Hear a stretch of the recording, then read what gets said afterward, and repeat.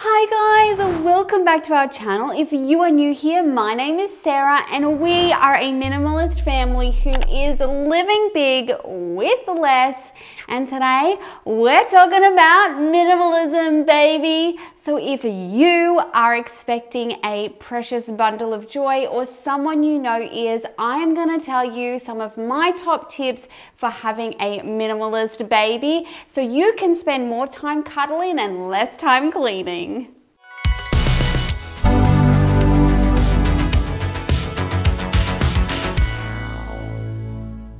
So guys, if you are new here, we have 5 children, and so I have had many babies and toddlers, and minimalism saved my behind when I was really struggling with lots of little ones.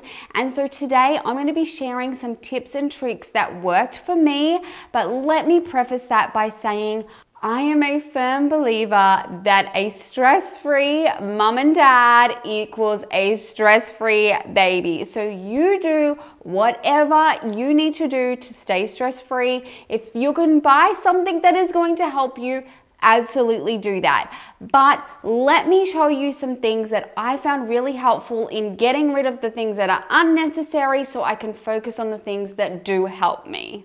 Number 1 is to focus on the 3 things that every baby will need. So your baby will need something to wear, especially on its behind. So whether that is disposable nappies or reusable, just have a think through what you'd like that to look like.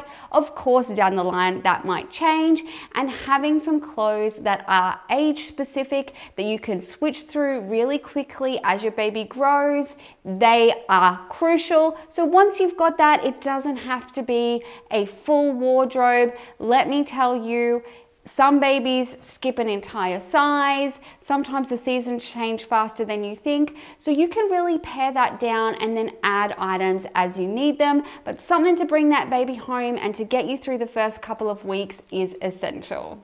The next thing your baby's gonna need is somewhere to sleep. So whether that's a bassinet or a co-sleeper or a cot, whatever you decide, as long as you thought out what that's gonna look like for you, if they've got a place to sleep, that's the most important. And the third thing they're going to need is food. So whatever you decide, if you're going to breastfeed, if you're going to bottle feed, just making sure that you have the supplies you need for that.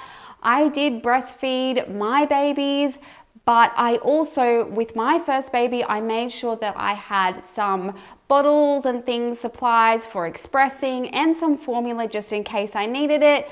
None of my babies ever did, but I did feel better just knowing I had some on hand. But whatever that looks like for you, just thinking about what that process is going to look like and making sure you have the right supplies and doing whatever is right for you. If I know anything about having babies, it is that everybody has an opinion.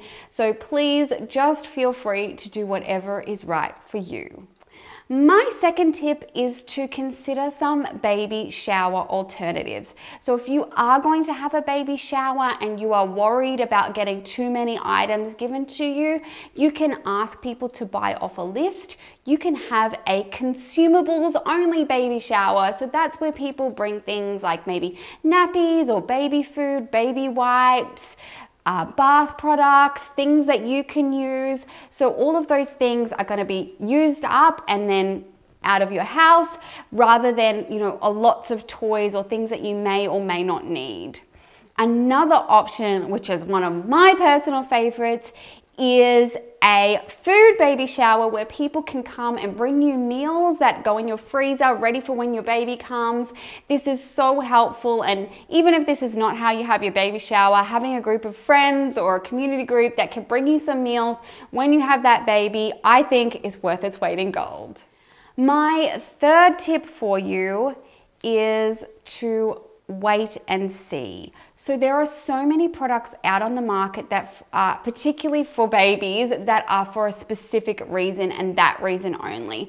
The thing is, not every baby needs everything on the market. So for example, you can buy a wipes warmer. Here in Australia, it doesn't get that cold. If you have a baby in the middle of summer, a wipes warmer is not going to be necessary. But if you live in a colder climate and this is something you're worried about, you might just want to wait and see how things go. If you're finding that you need it, you can always purchase one after that Bubba's here. This is such a good thing to remember, particularly for clothes. Like I said before, sometimes your baby grows quicker than you expect. Sometimes they skip a size entirely. Sometimes the seasons don't quite match up the way you thought. Winter lasts longer. If you're here in Australia, summer comes way before we think it will.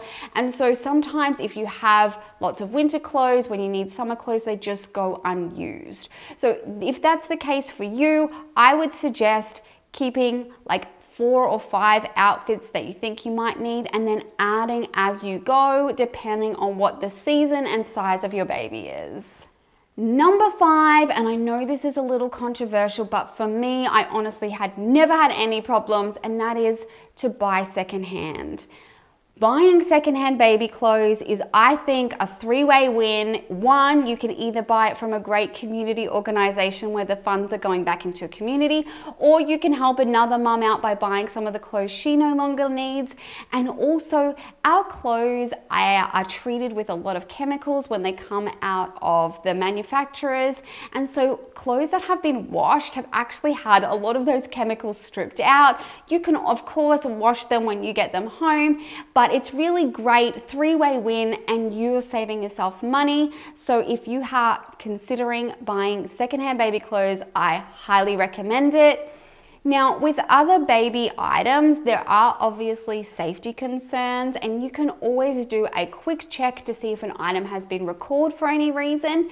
And even if it has, even if you've purchased an item secondhand, if there is, say, a change to a safety feature where they can send you, for example, if you had one of the old IKEA high chairs, IKEA will still provide you with that safety belt that they added later on, absolutely free if you just contact them.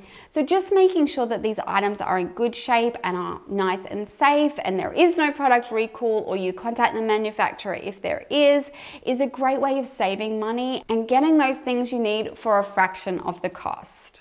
My 5th and final tip is probably my favorite, and that is think about multi-use items. Now, as much as I wish it wasn't so, our babies are only little for such a short period of time, hence why I think all the cuddling should happen.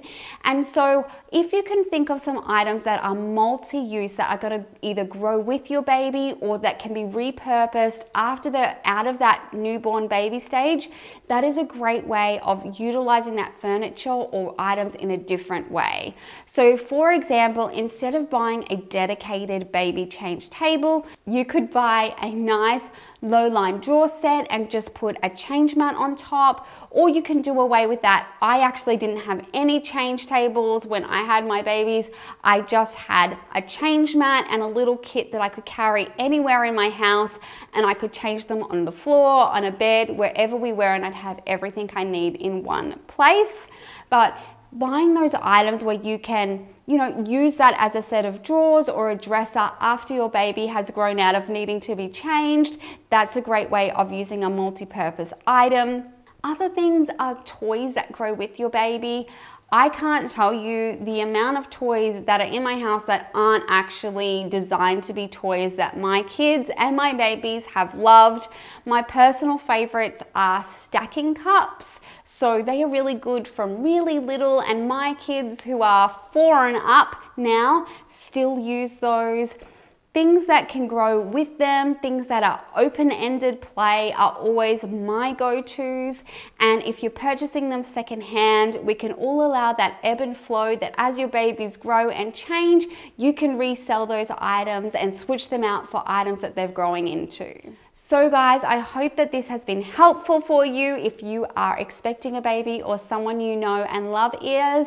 If you have any questions for me, I would love to chat with you down in those comments where we can talk all things baby.